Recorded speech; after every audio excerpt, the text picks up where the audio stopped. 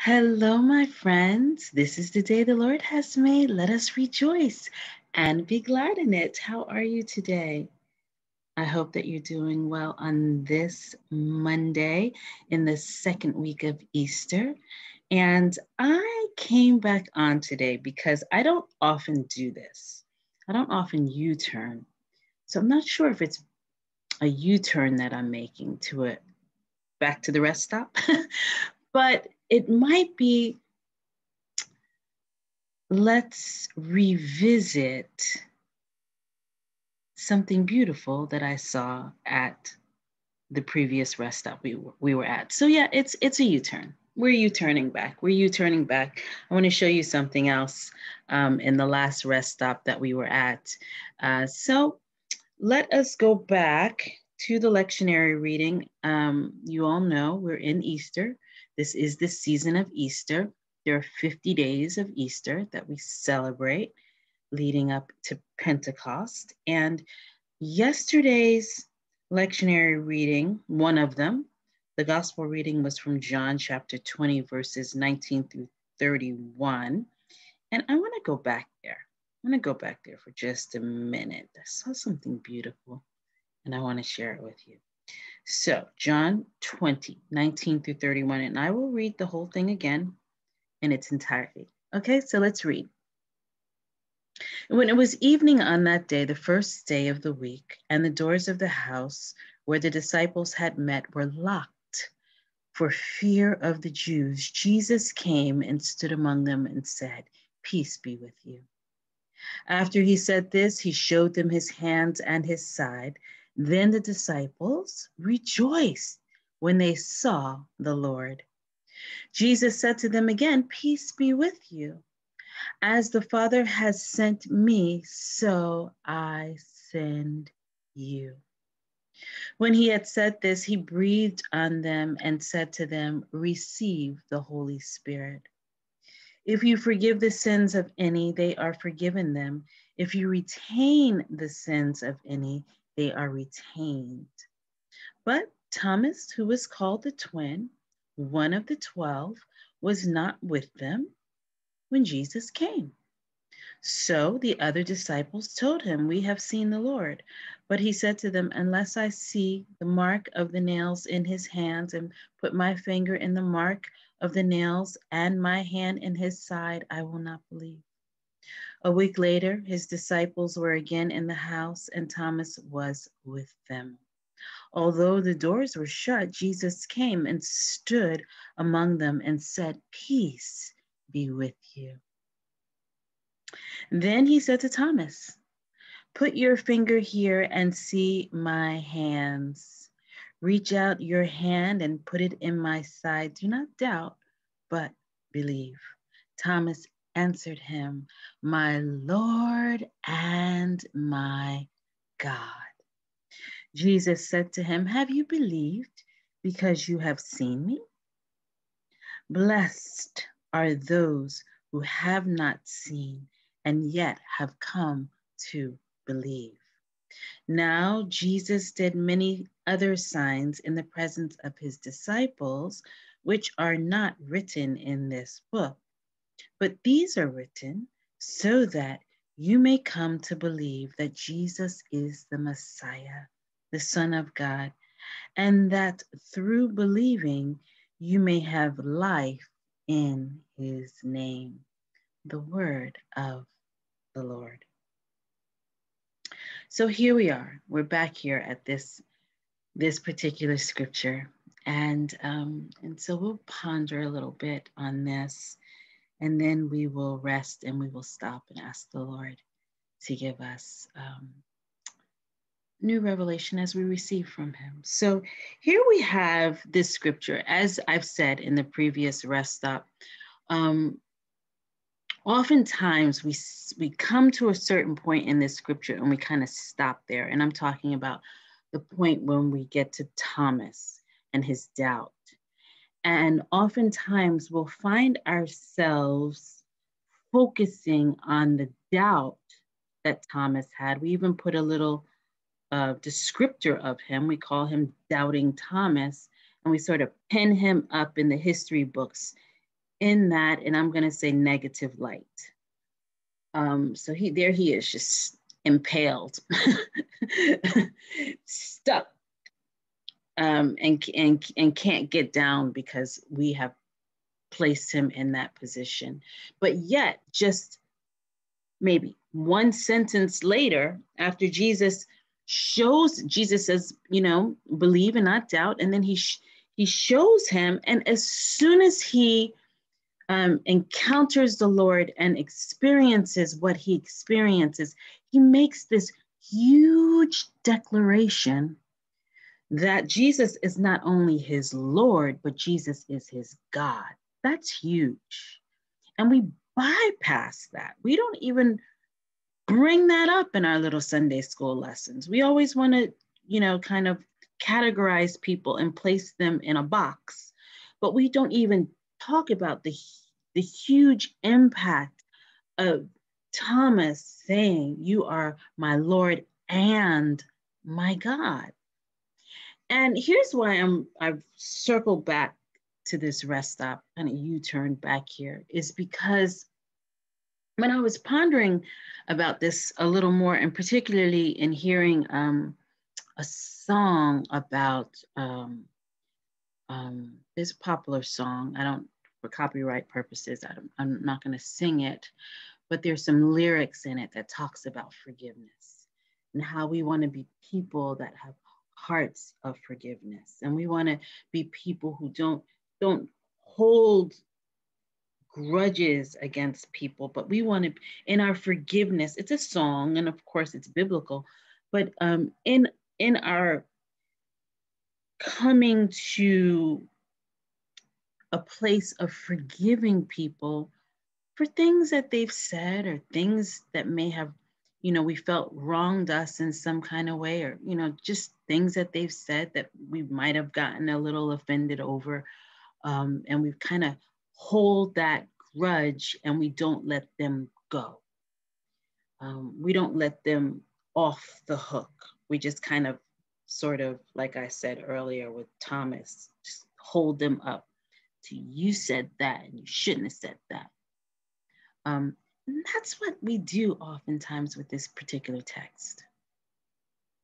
And this is what I find interesting about that, is because in this same text, when Jesus comes to the disciples the first time, when Thomas isn't in the room, what does he say to them? Let's look in the word of God. What does he say to them? He comes in, verse 21, Jesus said to them again, "Peace be with you. As the Father has sent me, so I send you." So there's a sending now, all right? So he pronounces the blessing, the shalom of God. Then there's a sending, right? And then when he had said this, he breathed on them. So he sends them with the Spirit of God, right? So they are, this, like I said, we're in the 50 days of Easter, right? We're in the 50 days of Easter on our way to Pentecost. There's going to be we're going to see even more of an outpouring of the Spirit on peoples and different nations, hearing the word in their native tongue. So we're about to experience this, but here we get it first, that the disciples experience the outpouring of the Spirit. And so Jesus breathes on them, right? So he breathes on them, receive, here it is. Come on, let's receive. Receive the Holy Spirit, right? And then he says this, verse 23.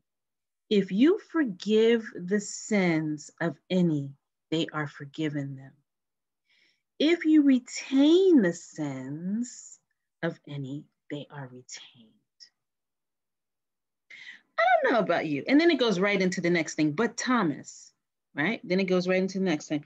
But Thomas, who was called the twin, one of the 12, was not with them when Jesus came. I don't know about you. Let's just think about this for a minute. But don't you find it interesting that Jesus would come into the room and give them a teaching really on forgiveness and hold them accountable to forgiveness, but there's one who's not there who's going to have some doubts? I don't know. This could be a test, only a test. of the emergency system. This could be a test. We don't know, but maybe it's to the point that no, they don't know that they're going to experience some doubt. Here they are expressing to him, oh my goodness, here's this great thing that happened to us. And you know how it is when we're all excited. Even preachers, you all know it when you get a word and you preach that thing, and people don't get it. they this, 150 people at your service is 150 interpretations of what you just imparted. Here you are excited about it, and some people still walk away and they just still don't get it. Now you mad, if you don't hold on to it too much. But sometimes you feel like the first thing out your mouth is, how did I do? How was that? Did you receive the word today? How did that go? I got it. It was all right. Man, it was all right, right? So might harbor a little something here, start to brewing. But in this very scripture, when he's talking about forgiving, we as a people have somehow decided that we're going to place Thomas in a situation where we have not actually forgiven him of his doubts. We've not done it because we write Sunday school curriculum about it. Because we preach it about it, and we want to hold him up as in this particular, just freeze frame him without understanding that we all have doubts at times. We all come to a place where we're like, God, I don't know about this, right? I don't know. I don't know. And then he says, don't doubt, just believe. But here, God in his grace and his mercy has shown him, given him the ability to touch it. This is the senses at its highest degree. This is not even having to use the holy imagination. This is touching it yourself, putting your hand right in there. This is the experience. This is the experience of God without having to imagine it like we have to do. So he in his grace and his mercy, he does this for Thomas. And then Thomas makes this brilliant and huge affirmation that you are not only Lord, but you are God. This is what we're looking for. We're looking to hail Jesus as he is deity. People still don't get the whole triunity of God. They're still not kind of fully sensing that he is fully God and he is fully man. Make him a good prophet and everything, but we don't fully understand that he is, prophet, priest, king. He is God himself. And so Thomas makes that declaration. But I just wanted to just kind of go back to this forgiveness thing. Can we forgive him, please? Church? Can we just forgive him and hold on to where the outcome? We stop at the top of his process, but we don't filter the whole thing through and see what the outcome is. The outcome is his faith. Can we forgive him, please?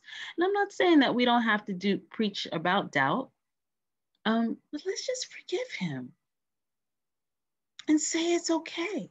They probably had to, because this is the lesson. They're about to be sent. And sometimes you're sent with a little bit of a test to see if you get it.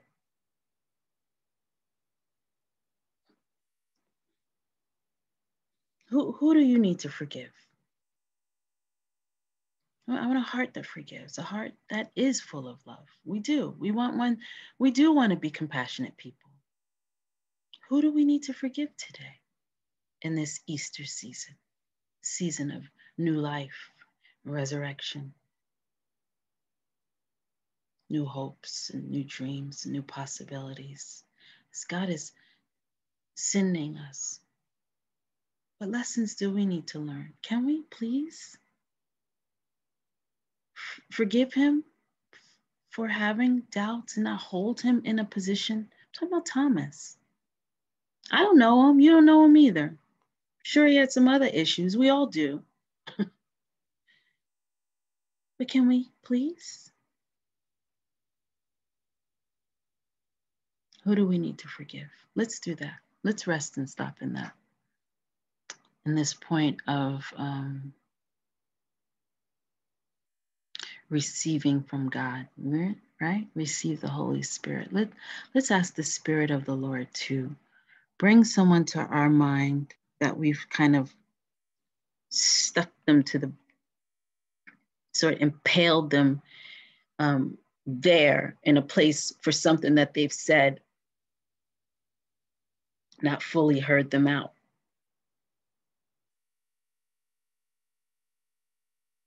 Let's fully hear them out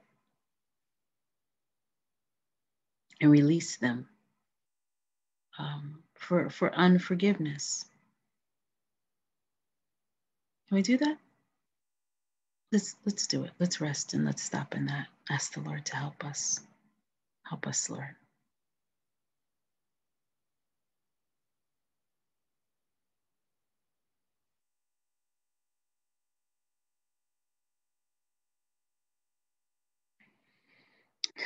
Lord Jesus, Lord Jesus, will you help us, please? You are our Lord and our God. Will you help us with our hearts of forgiveness? Help us to suspend our judgment. That's so hard for us to do. Help us to suspend our judgment and to fully sense what you are doing in us, around us, in our situations, and the people that we encounter, even our own brothers and our sisters that we love, and we want them to get it, and they don't really get it when we come to them, and then we might harbor some things in our hearts. The text doesn't tell us that, but that's just human nature. Sometimes we just do that. Will you help us, Lord? Help us.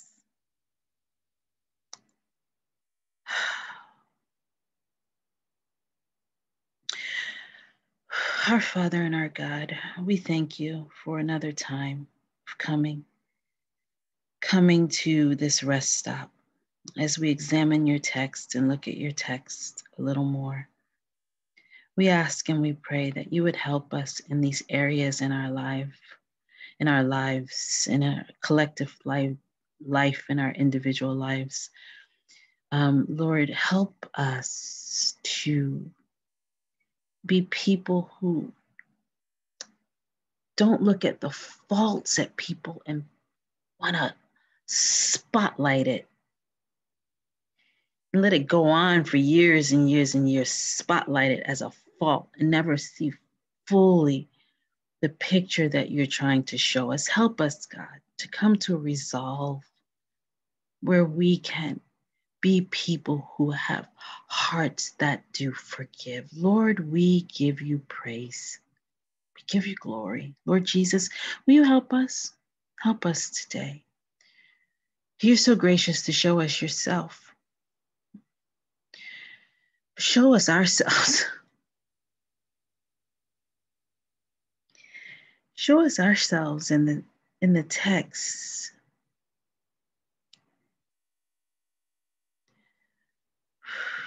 Help us, we pray. Holy Spirit, we need you. We need the Spirit of the living God to teach us, instruct us, anoint us as we go forth. We pray. In Jesus' name I pray. Amen. Amen. Amen. Go forth, my friends, and I'll see you at the next rest stop. Bye.